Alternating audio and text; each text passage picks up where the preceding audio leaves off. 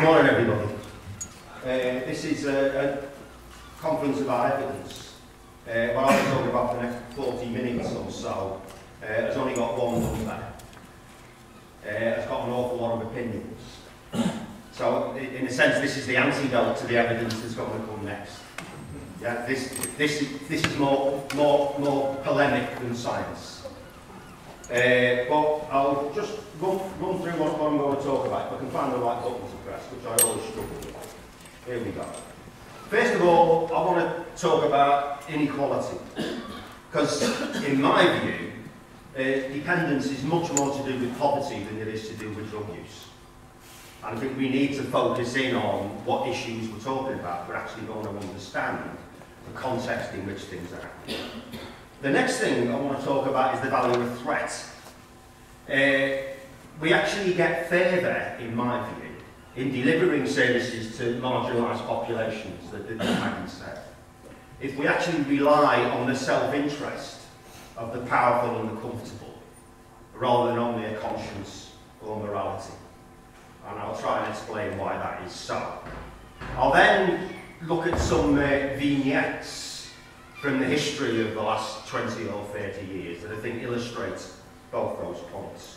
I'll then do a quick run through where I think we are today, and then finally I'll leave you with a thought for this morning. So, here we go.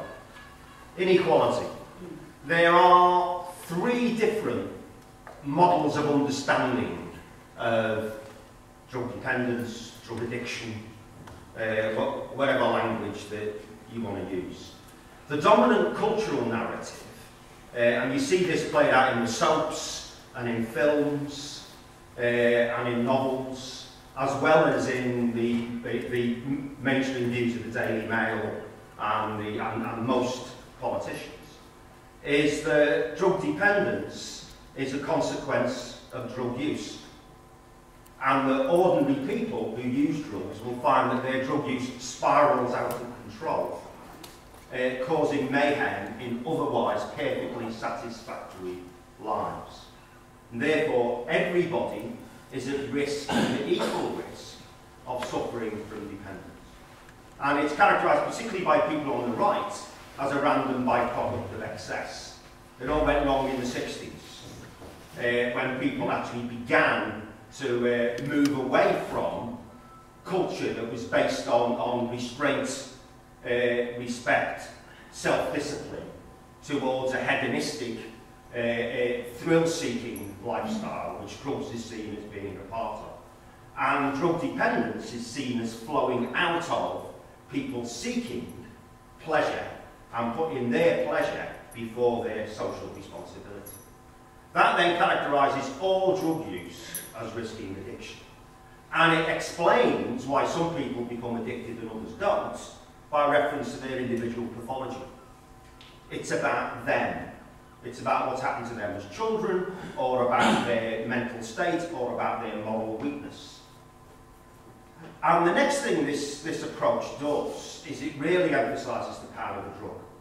The focus is on the substance, not on the person using the substance or the context in which they're using it.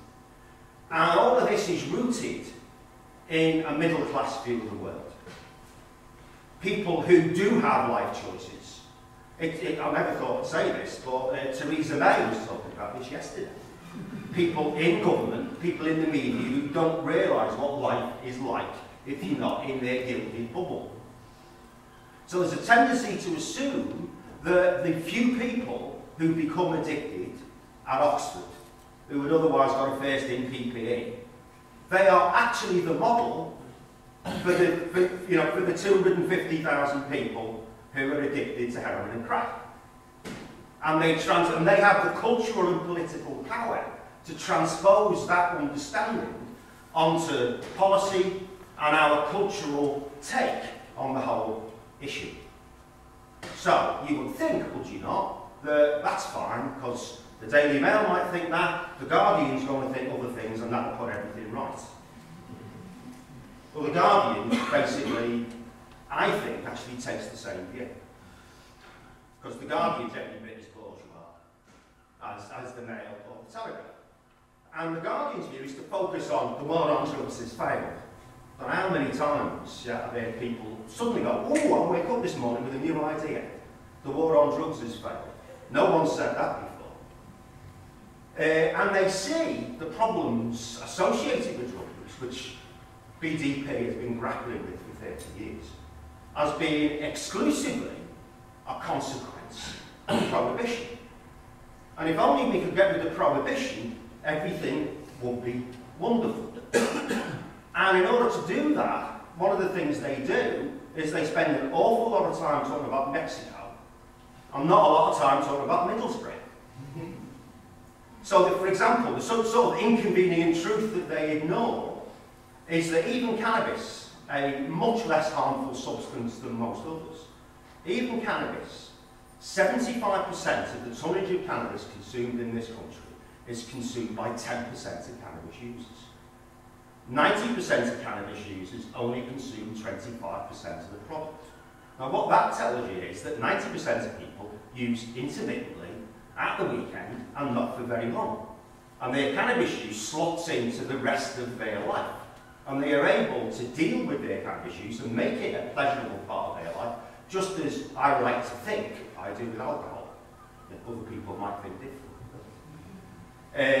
Now, what characterises the 10% aren't a subset of the 100%. The 10% are a different group of people than the 100%. And similarly, it's exactly the same with other drugs, which is why it's not sensible to focus on the drug.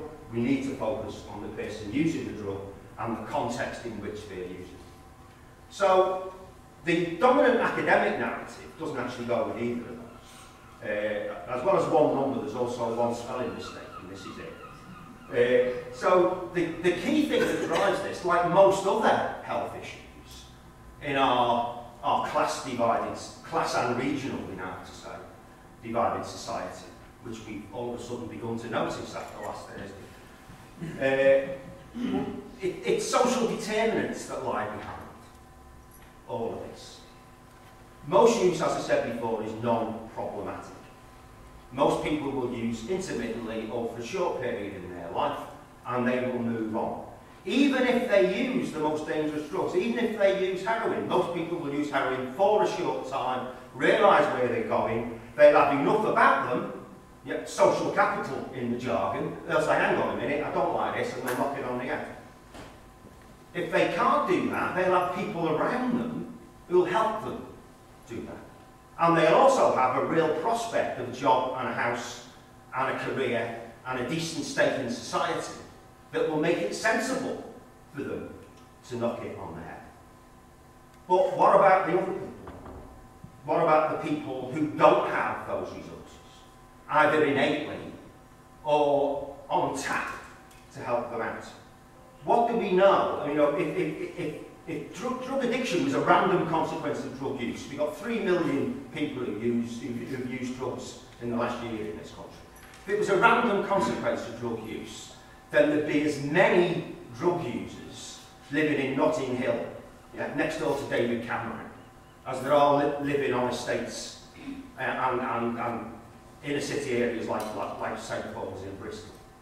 You would be as likely to be addicted to heroin if you went to Westminster School or to Eton, as if you'd actually, or you were brought up by a nanny, as if you were brought up by foster carers that were found for you by Bristol Children's Services. We know that's not the case. We know people who have problems with their drug use are overwhelmingly working class, male. They've been in the looked after system as children. The education system has let them down. They've got mental health problems. They've been in and out of prison.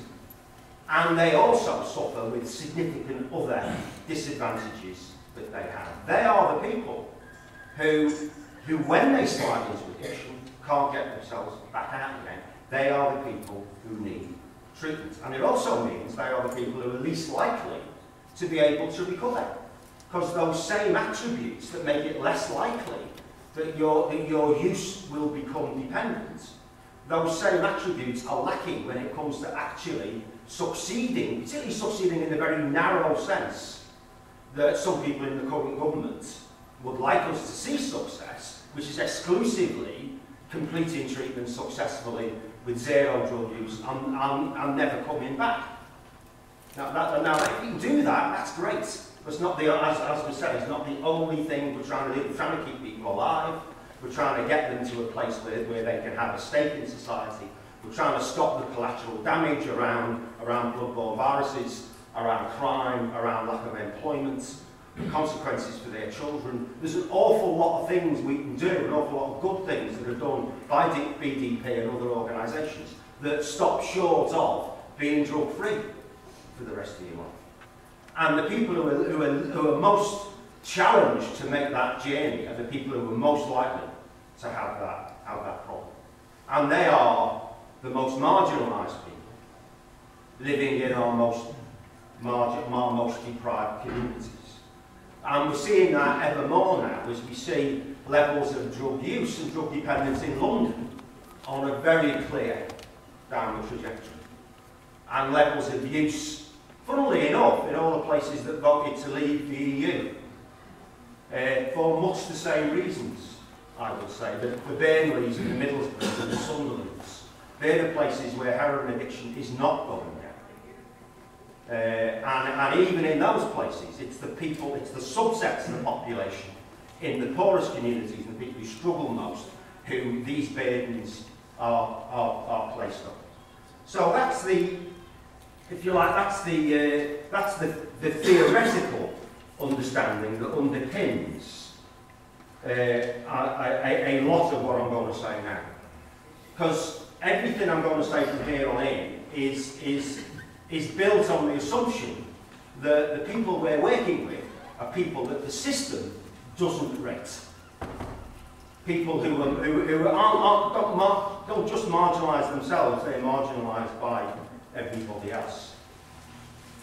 So we've got a situation where we want to deploy resources to benefit invisible people who live in invisible places, where there's no media interest, and therefore no political traction. And that means there's no money, and that then means there's no services. And that is the conundrum that I've been trying to solve all my working life. How do you get the people who've got the money to spend it on the people who need it when they're not seen as being deserving? And there's a model developed, unfortunate language, on a number of fronts. A model developed by an American sociologist, Stephen Spritzer, in the 70s, that divided the poor into two groups, which he called social junk and social dynamite. And social junk is used to describe people who the system can quite happily cast on one side and forget about. Social dynamite are people who, if you cast them on one side, they'll go off pop. And it will rebound on you. And my argument essentially is, if we're going to get the powerful and the comfortable to be prepared to invest in the invisible people in invisible places, we can either rely on their sense of morality, or we can frighten them.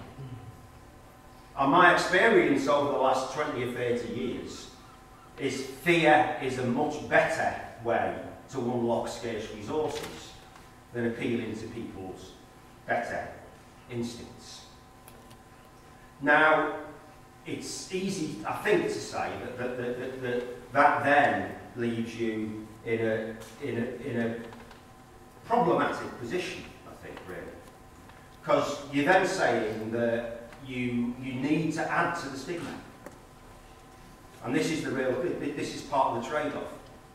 If you're going to say, if you don't invest in these people, X, Y, and Z nasty things will happen, then you're actually adding to their marginalisation. And I think that's an entirely legitimate challenge. But if you don't actually say we should invest in this for hard-headed practical reasons that will benefit the rest of the community, then I think you wind up with no investments at all. And I think we see some of that being played out in the States at the moment. In the last heroin epidemic in America in the 70s was concentrated amongst poor black people in urban areas, and the response was to lock people up. The current opiate epidemic in the States is amongst suburban white people, so it's seen as a health crisis. Yeah, that is not insignificant. Portugal's always paraded as their wonderfully liberal dissuasion panels. I recently listened to the head of drug treatment in Portugal. He said something that was fascinating. One of the reasons that happened was that the Portuguese heroin epidemic was rather later than ours, and unlike most of the rest of Western Europe, was, at that time, it's not now, was less concentrated amongst marginalised populations than elsewhere. It was linked to the collapse of the Salazar regime and the cultural changes that happened in Portugal at that time.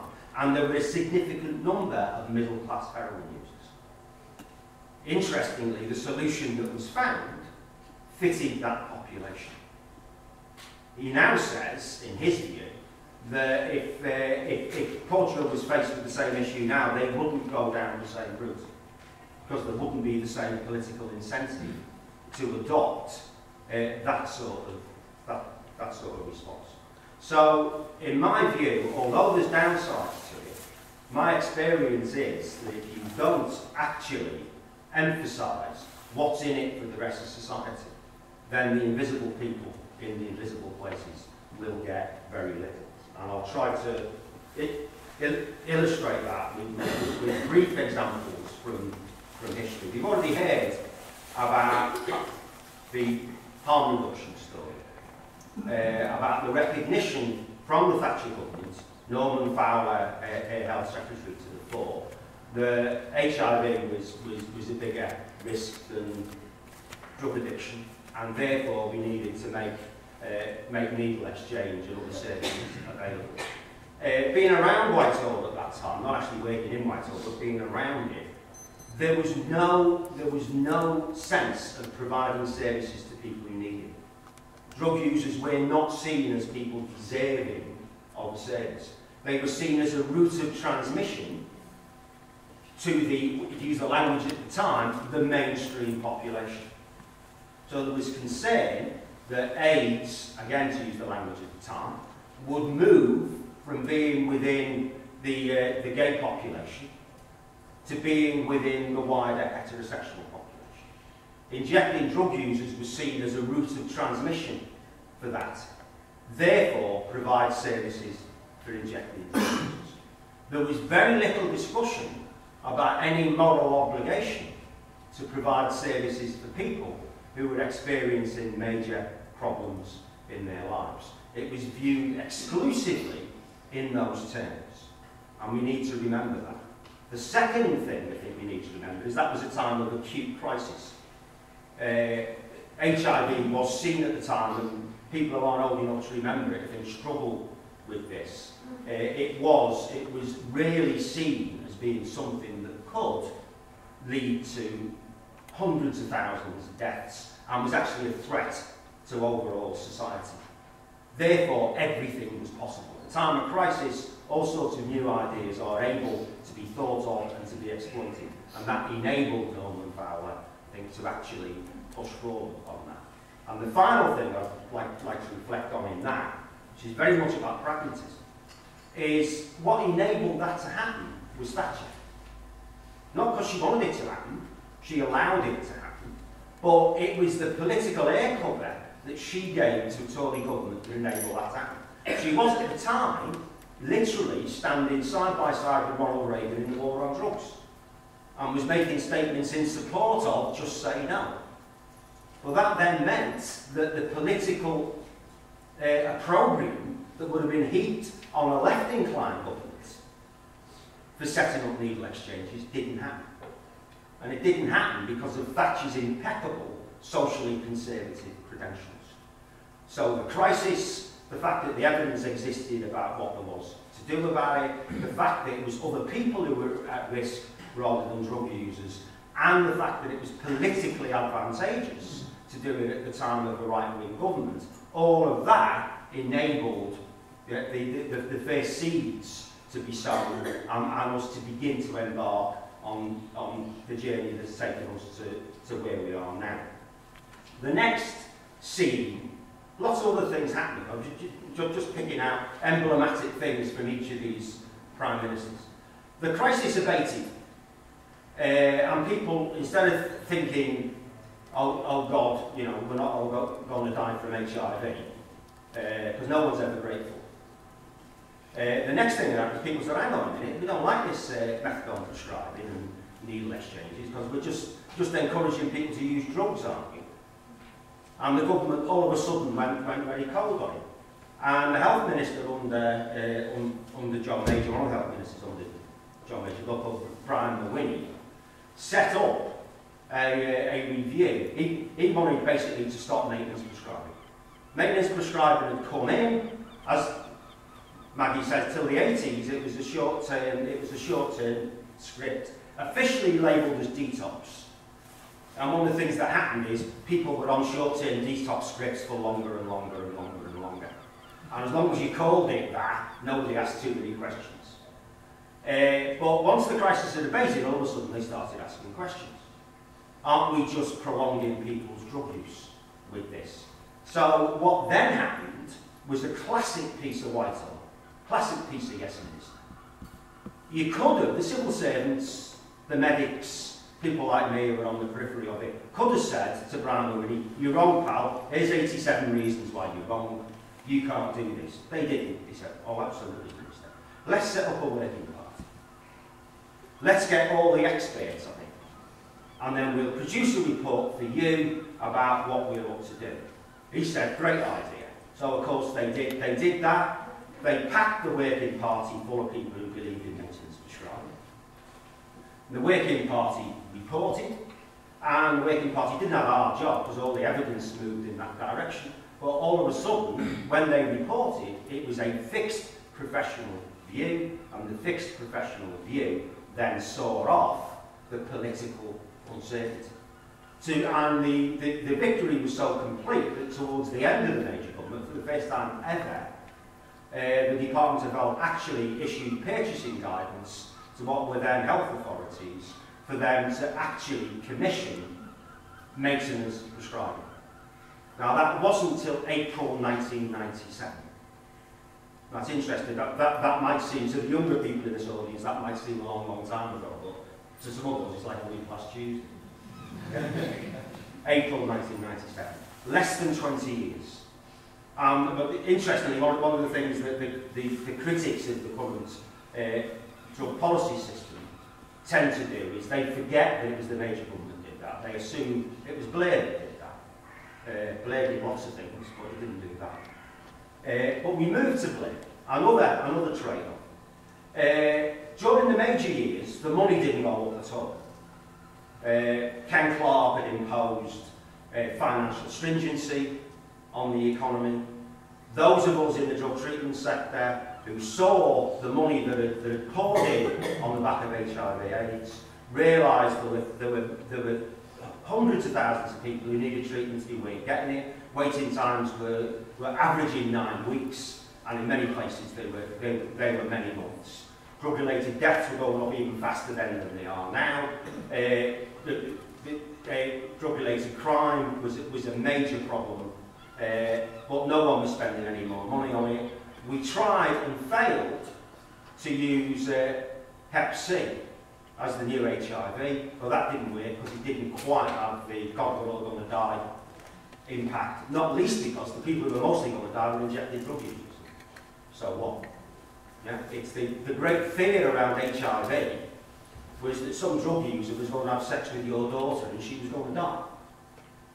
Yeah, that was, putting it bluntly, that was the concern, and you couldn't quite get that same degree of traction around Hep C. But you could around Aiden and shoplifting. So the Blair government comes in. Those of you around at the time remember the slogan, tough on crime, tough on the causes of crime.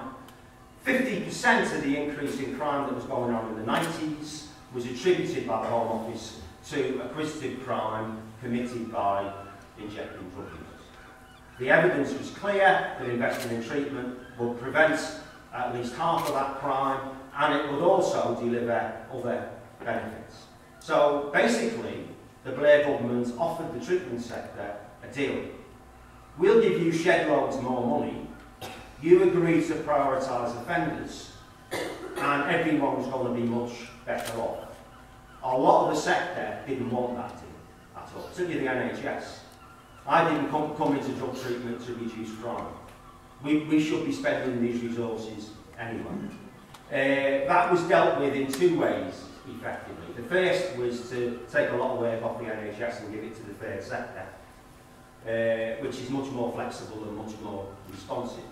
And the second, much more important reason, long term, was although initially, in order to keep faith with the government's priorities, offenders were fast-tracked into treatment, that actually only lasted for about 12 months. And what happened very quickly was the entire treatment system grew.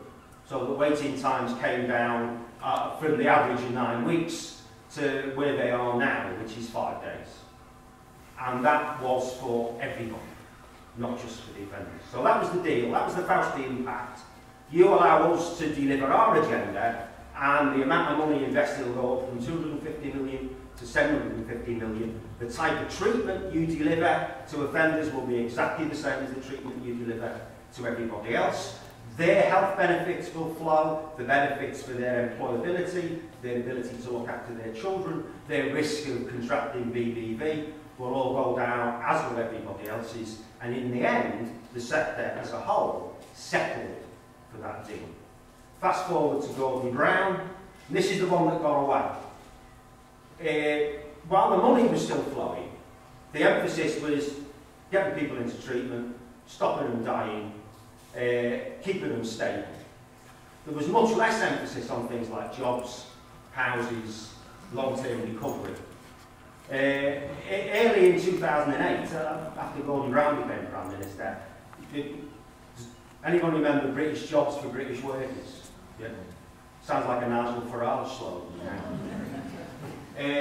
But Gordon was interested in this and could have made it work. Interestingly enough, the current government's attempts to get people into work are based very much on the individual's needs and the individual benefiting from recovery and employment's role in entrenching that recovery.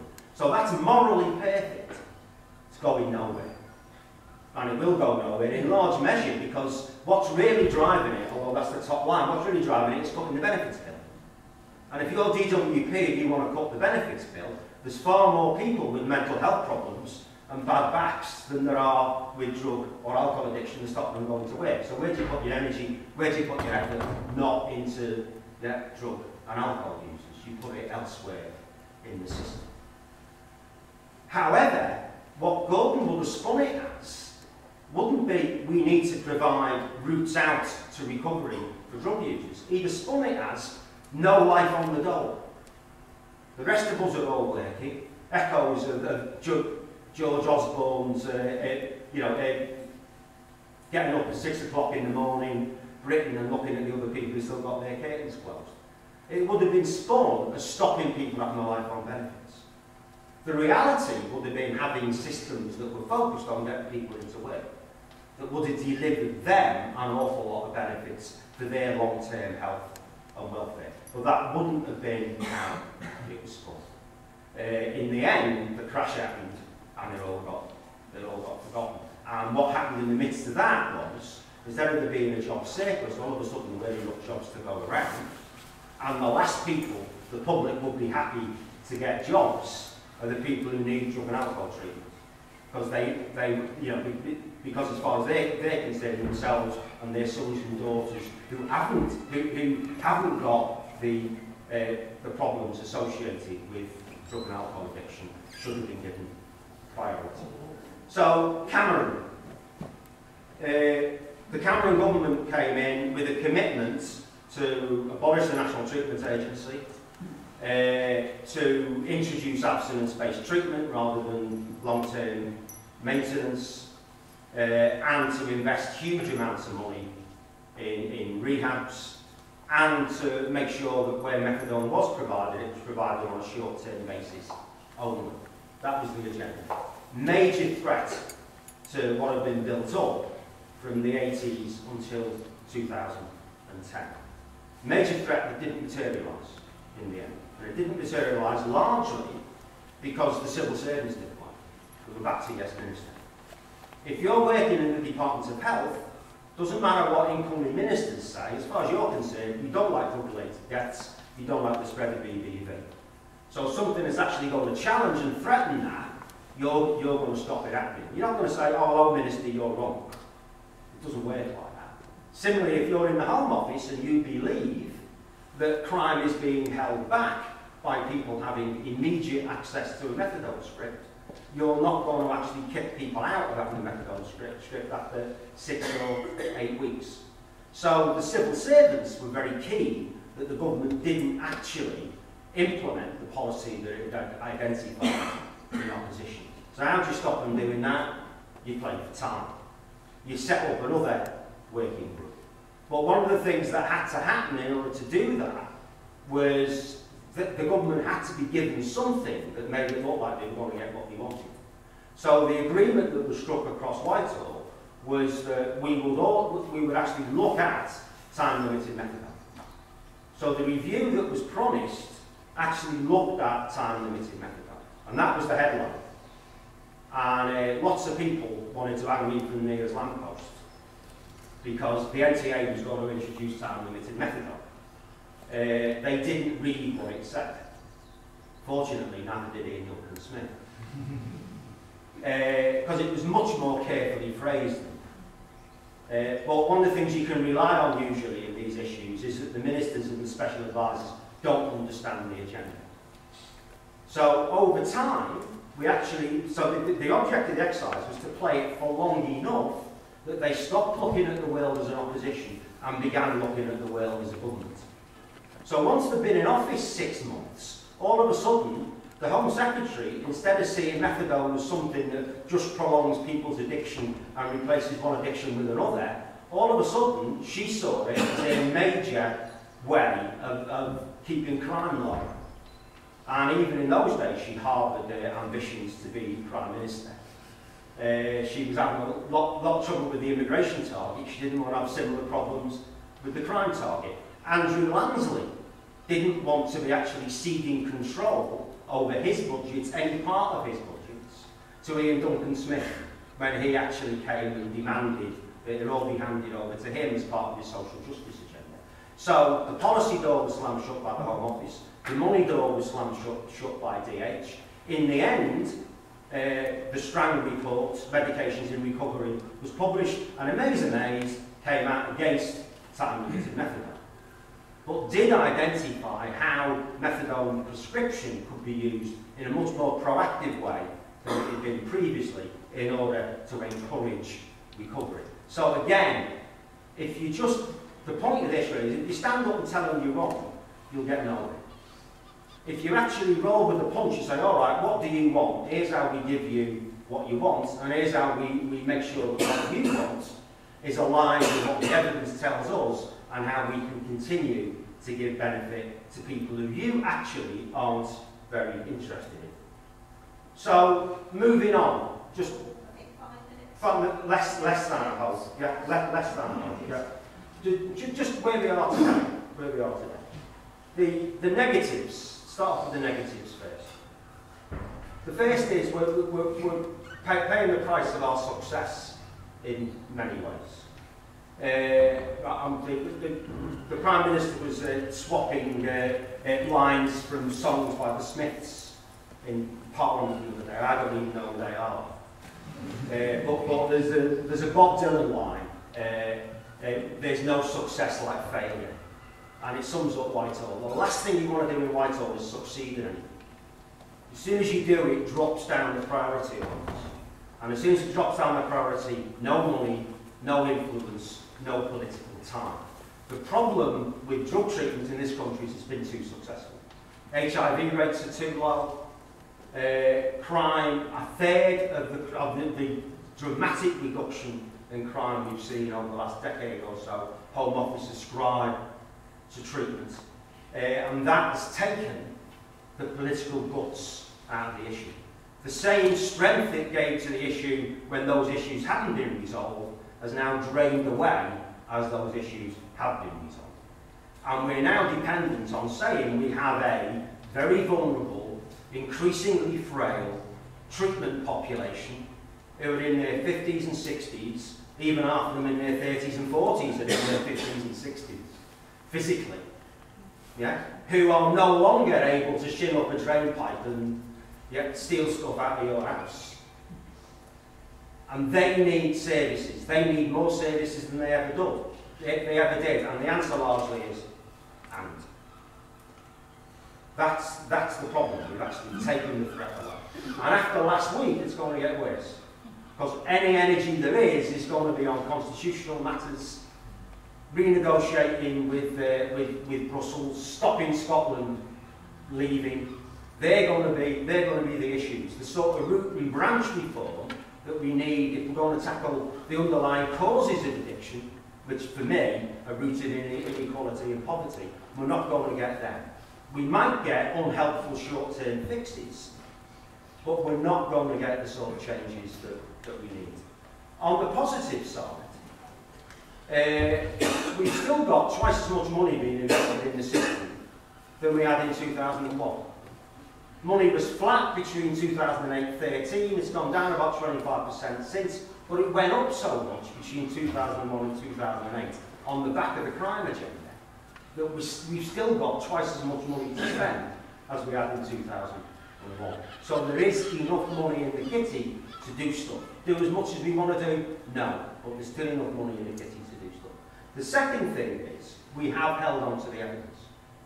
By all this manoeuvring, we still have a situation where the 2010 drug strategy fitted the evidence.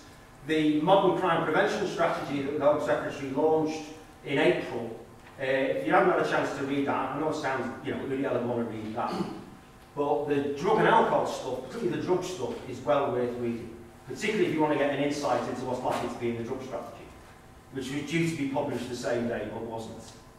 Yeah? And that makes it very clear that the Home Secretary's view, maybe our next Prime Minister's view, is that it's worth investing in drug treatment because it drives down crime. And that is still a belief. We have a workforce that has grown hugely, not only in size but also in skill levels.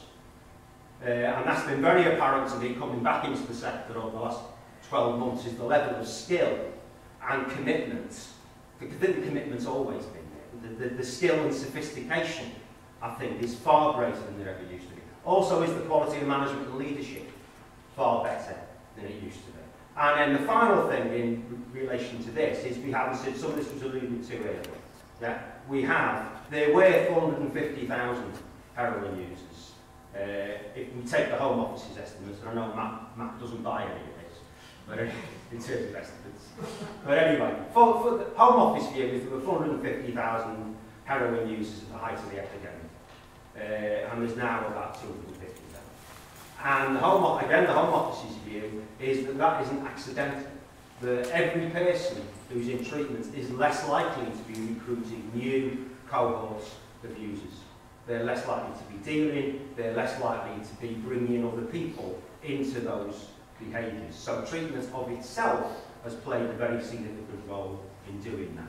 Crime, drug-related crime is going down, as I said before, 30% reduction in crime is attributable to the availability of treatment.